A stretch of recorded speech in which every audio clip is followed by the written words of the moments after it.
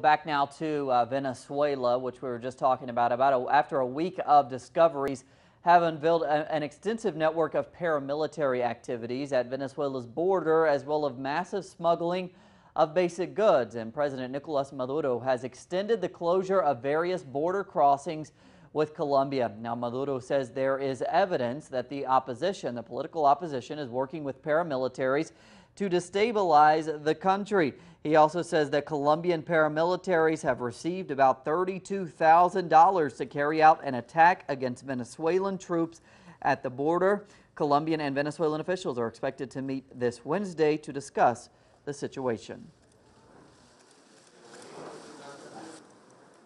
We are looking for a new border. The border is rotten. It is rotten. We are the victims of capitalism, the paramilitary capitalist model of the Colombian right. And we're going to turn live now to Zoe Duca. He's a journalist who right now is in Venezuela, and she's at another border crossing, the one with Brazil, where also some illicit activity also takes place. Zoe, thanks so much for joining us. Just to start, I'm wondering if you can just talk about the situation in Venezuela with respect to the border and paramilitary activity, and how are these paramilitaries affecting the political and social life of the country as a result of cross-border attempts to create instability here in Venezuela? Hi, yes. So absolutely, this is an issue on the border with Colombia. Paramilitaries, as we know, long protected right-wing interests and landowners in Colombia, and to the best of my knowledge, first registered a paramilitary presence in that area in 1997. Since 2002, there has been an increase of more direct paramilitary aggression towards the Venezuelan socialist government. There was a video that was released in 2002 of the United Self-Defense Forces of Venezuela, which is 100% a group that has based itself on the Colombian paramilitary model. And it's unlikely that this group was formed organically. There's plenty of speculation about ties to the right-wing leaders in Venezuela and in Colombia. And at this point, authorities have estimated at least 30 different paramilitary groups active throughout the country, with the largest concentration being on the border. And while of these 30 groups, many of them may be working for their own profit. Some of them are engaged in mafia-like businesses such as smuggling and express kidnapping. But there is evidence that others have been hired to direct their aggressions towards socialist leaders.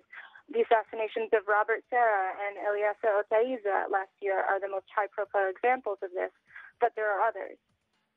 And let's talk about smuggling, sort of the other issue there at the border. Now, it's estimated that more than 40% of what is produced here in Venezuela, or what arrives here in Venezuela at subsidized prices, actually ends up across the border in other countries. That's a huge amount. So sort of break this down for us.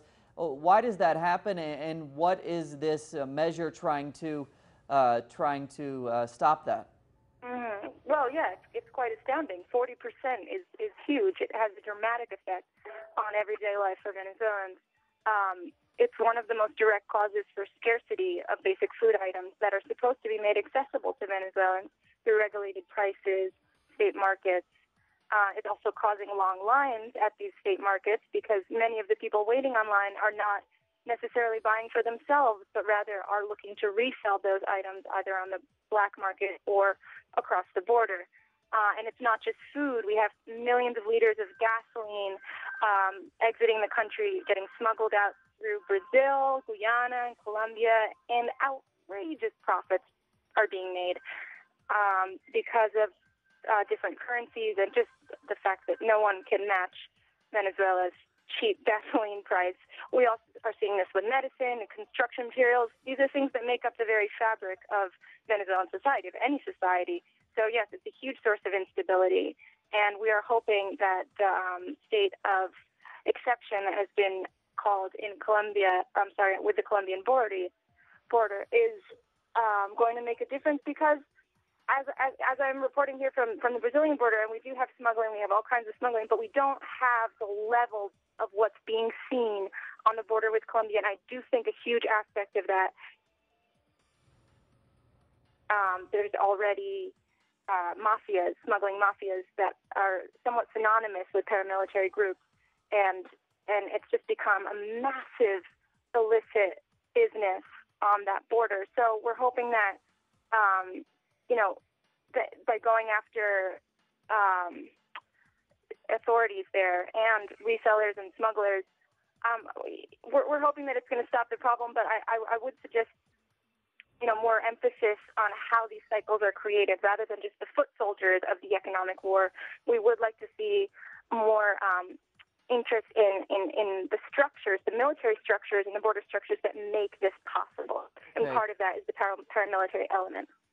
All right, thanks so much for joining us. We will certainly have to wait and see how this measure at the border affects the availability of products here in Venezuela. Our correspondent there in the western state of Táchira reported that some people had actually started to find some products that they weren't able to find previously, but we'll have to wait and see a few more days at least to see how this plays out and affects the availability. Thanks so much for joining us.